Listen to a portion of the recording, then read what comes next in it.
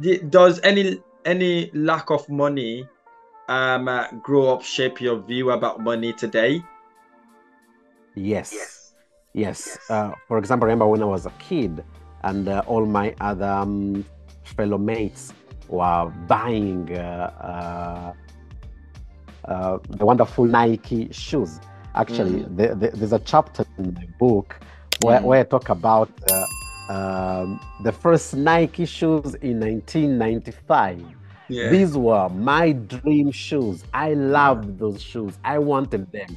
And I went to Yeah. my dad and said, "Hey, Dad, I want those shoes. They're amazing. I mean, they're the Nike Air Mm, Max, the first pair of Nike Air Max." mm, And the first response of my dad is, "Oh, we can't afford it. Too expensive. Too wow. expensive." So what happened? My dad had an impact in me that Mm-hmm. built in me a pattern of scarcity. Mm-hmm. Mm-hmm. We can't afford it. It's too expensive. It's too expensive. It's too expensive.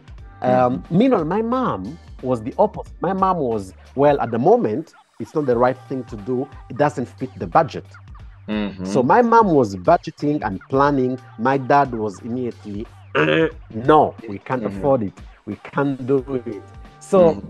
I can tell right now that um, there was a lot of grace because there Mm-hmm. were moments where we didn't have money at home, Wow. but yet my mom never made it a weight on our shoulders. She Mm-hmm. was always kind of covering it up.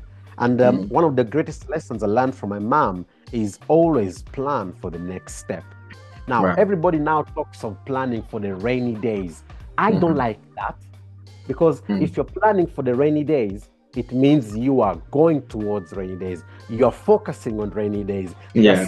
searching for rainy days. And for Mm-hmm. sure, I bet those rainy days will come Yeah. in the moment you don't expect it.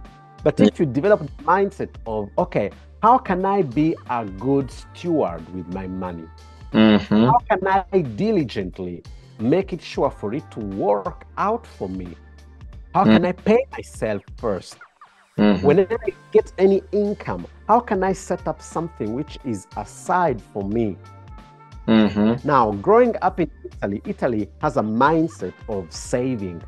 Mm-hmm. Everybody saves.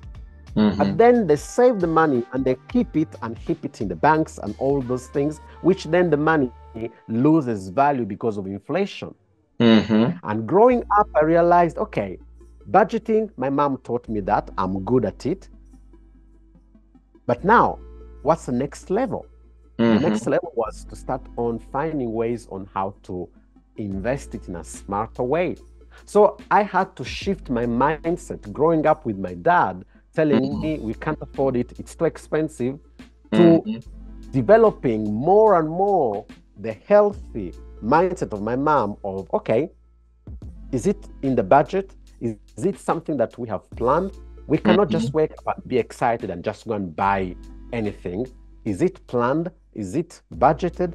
What are we going to do? So, yes, Mm-hmm. I grew up in a mindset where there was this contradiction always. My mom was Mm-hmm. planning and budgeting. My dad was always, no, we can't afford it. We can't do Wow. it. You started your real business at the age 23. Can you share what inspired you to take the entrepreneurial path and how that led you to your career in high performance coaching? Well, I realized actually it is really interesting because I was at uni and Mm-hmm. I had failed already a couple of other businesses. And Mm-hmm. when I was at uni, I was there thinking, okay, so my professor is earning 10,000 euro a month. Mm-hmm. So he's making 120K a year. Mm-hmm. I mean, it's going to take him about 10 years to make 1 million. Mm-hmm. There must be a faster way to do that. Mm. Then I realized, Mm-hmm. that whenever you have a salary, you have a cap on yourself. Mm-hmm. Instead of getting as a business owner, or even better, as an investor, there is no level of cap. You choose Mm-hmm. what amount. So that's the moment where I decided I never want to be an employee. Wow. All my other friends, even my brother, all of them did all the steps. They went to uni, they graduated, they got a good job, they got a mortgage for a house that still now they're paying and they're trying. Correct. So I realized that the fastest way for you to live your life in the fullest is to have your own business. Yeah, absolutely. Number one, because having your own business allows you to discover yourself. Yeah. You can never discover yourself if you are working for somebody else. Now, I'm not telling everybody to drop your jobs and go and open a business, but it's all about mindset.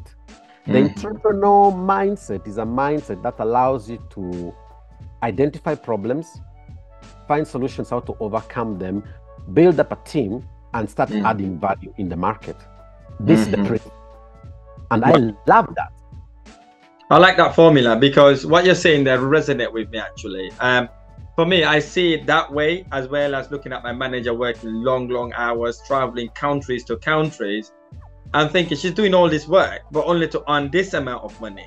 And I said to myself, imagine if she was doing this for her own business, right? There's no cap, as you've just said. She can earn as much as she could possibly want, basically. So I really resonate. It's all about you wanting to take control of your own future and control of where you want to be in the future. But working for someone, I don't think will get you there. You might want to get experience and then walk away from it and do your own thing. That will allow you. But discovering yourself, that's a very key you've talked about there, because once you started your business, you're going to be stretched out, going through your superpowers to extract things to make it work, and it really gets you to be in a position where you can control your future. I really like that question. So let's look at high performance coaching, because that's what some of the businesses that you run. How do you define high performance coaching, and what sets it apart from other form of coaching? Okay, first of all, I respect all the other forms of coaching because there are niches and specific areas that you may need to work on. But the reason why I dived into high performance coaching is always because of the question, how is it possible that that person has achieved those results? What has made him do it? What type of mindset, what type of preparation, what type of knowledge, what type of connections did they develop in order to achieve a remarkable result? So I dived into that. And by diving into that, I realized that it all depends on me. And there are certain elements that are the foundations of high performance. Number one is your movement. How do you move? How do you show up yourself? For example, Rahim, if you go to a meeting, and in this meeting, it's an important meeting, and the person you are negotiating that deal is shakes his hand in a lousy way with no energy, immediately you have a perspective of, okay, I'm gonna close this deal really quickly. Oh, wait a minute, I don't want to do a deal with this person. Why? Because of his posture, because of his move, because of how he's showing up externally. Yeah. And then another element is memory. You see, most of us, because something didn't work out in one area, we then create a constant hard disk. So every time we go to a meeting, we always have a flashback. Oh, last time the meeting with Bob didn't go the right way. Now I'm going to meet Rahim. It's going to happen the same thing. So most of the times our past memory is conditioning the way we act. Another element is our message. How is our communication? How is my internal private communication? Because let me tell you one thing. The most important conversation you have during the day is with yourself. What are you telling yourself? Are you telling yourself, come on, Moses, you have overcome that, you can also do this. Come on, Moses, what you said was total BS. Change it. Because your private conversation reflects your external conversation. And then the last element, the fourth element, is measure. You cannot manage what you don't measure. True. So what do I mean by that? These are the four elements that allowed me to work with Yvette Goranova, Karathi competitor of a small country, Bulgaria, who went from 8 months of zero results. And on the last day of getting the ticket to go to Tokyo, exactly 50 days before the Olympic Games, she managed to get the last ticket. And I worked with her only 1 hour and a half. In 1 hour and a half, we managed to shift all the 8 months of the past memory, all the auto-sabotaging conversation she had inside, and we managed to get the ticket. And then we worked on going to Tokyo. And at the end of the story, fast forwarding, she got the gold Olympic medal in karate, the first gold Olympic medal in the history of the Olympic Games. And also mentioned here in the book, there she is. Oh, bless her. There she is. And so I end up working with athletes, with celebrities.